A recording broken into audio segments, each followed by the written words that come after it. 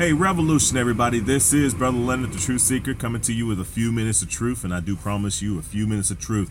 I just came across a story that's kind of interesting, being of the days and times that it's in. A college in Missouri, I believe it is the Ozark College in Point, Missouri. They are a Christian college. So I guess you know where I'm going with this. Maybe not. But they have instituted a patriotism class for all incoming freshmen. Now, the class is basically teaching incoming freshmen patriotism, military, flag protocol, some sort of physical fitness where they're running around and marching. But this is all to basically create patriotism amongst its classmates. Now, the first thing is that this is a mandatory class. At a Christian college. We are going to indoctrinate you with patriotism.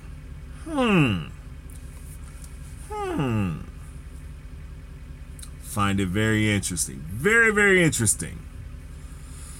Yeah. Bunch of Christians sitting up there in a Christian college and sitting up there telling their students that you must be patriotic in order to go to the school. And the sad part about it is this. According to the Constitution, that is about the most un-American thing that can be done. Most un-American thing. Here's the thing about it.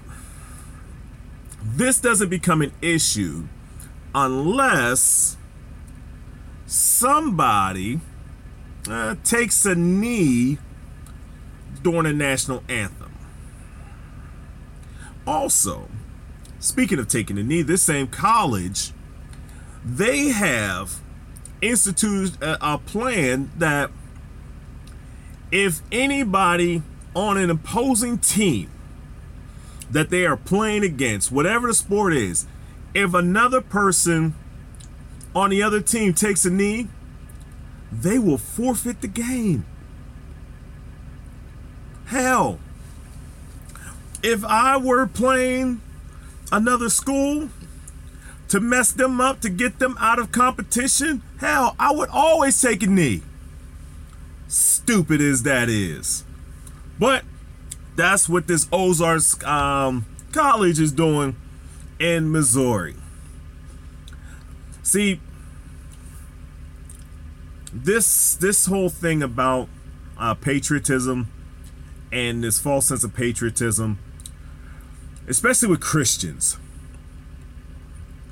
there is nowhere in Scripture where it basically says that you are to be so loyal to your country that you go past the people. There's nowhere in Scripture where it says that thou shalt love your country.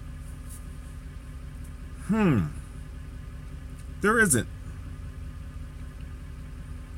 The Scripture talks about respecting your country and respecting the leaders, but this whole patriotism thing is very dangerous. And what Christians don't and fail to realize is that they are in fact creating an idolatrous situation with that American flag. Y'all worshiping this flag, people. Y'all worshiping these ideals, and you're putting this stuff above Christ. Christ wasn't about the Romans, wasn't about the Jews when he was on earth. He wasn't about none of that. He was only about the kingdom of God. He ain't sit up there and try to be like, I'm going to be loyal to the Jews. I'm going to be loyal to the Romans. No, he was like, I'm loyal to the kingdom of God, and that's first. But Christians have another situation going on. All right.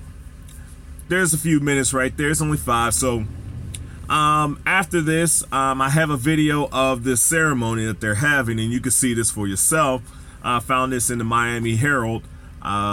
Someone posted up the link in my news feed. Got that today, and I just wanted to share this with you. Christians, y'all are tripping about this country. Let me also say something real quick, and I'm gonna go. Nothing in Scripture relates to what goes on in this country. Let me say that again. Scripture, as it relates to things happening in America, is not existent. I don't care how you try to frame it and put it in there. It's not existent. No, it's not existent. The people writing Scripture had no clue. Past England, basically, past Spain, they really had no clue. And what was past Spain? Hell, when they were trying to come across, remember, in Scripture, remember, the Europeans were trying to come over to India. They were thinking that there was an India around. No, just get that out of your mind. This whole American exceptionalism as it relates to Christianity is just annoying. Please stop it, people. Ozark College, you have a lawsuit waiting for you. Because the moment that you make something mandatory that's not necessarily needs to be mandatory, as it relates to a particular discipline or something like that, somebody gonna challenge that and probably gonna win, regardless of your private stuff, because the First Amendment says something else, and that's basically what it is. But y'all want this, y'all want to show yourselves being patriotic. Patriotic is actually letting folk do what they need to do, be able to protest the way they're going to protest. See, the problem is that they think that folk taking a knee doesn't understand patriotism. No, they understand patriotism. It's the fact that this country doesn't stand up for the patriots that are sitting up there on the knees. All right, I'm done. Revolution, everybody. This is your boy, Brother Leonard, the Truth Seeker, coming to you with a few minutes of truth. And tomorrow we got some more stuff. I'll be on that on tomorrow. Revolution.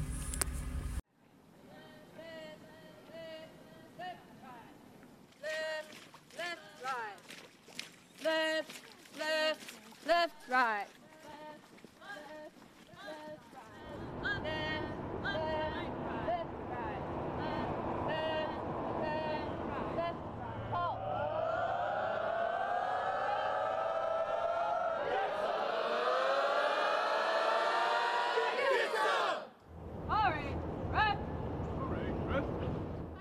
Attention!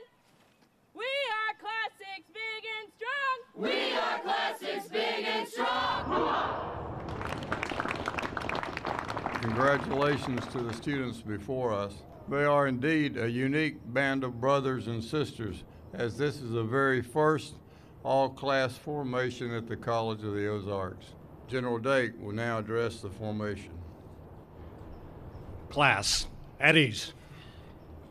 I want to congratulate every one of you for having been here, for being here and being the students who were selected to come to the College of the Ozarks and have the privilege, I think it's a privilege to be here, and certainly the ability to move on to something that's going to serve you well the rest of your life. There were 10 others or more who wanted to be where you are today, and they're not. So they're depending on you to do the things that they would like to have done. So that's a burden that you carry, and I know that you'll do it well. This is obviously hard work. We all go to work here, and we have a tendency when we think of work as something that's kind of a negative we do, but I would tell you work brings dignity. Work is something that all of your life you're going to go through, and people are going to say, well, where did you go to college? And you say, well, I went to a small college over by Branson. It was a work college. And you'll go on to tell them how you earned your degree.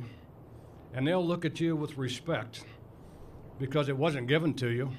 It's something that you worked hard for and you earned and you have. And the final thing that I would tell you is dream big. Don't limit yourself by only that which you think you can do.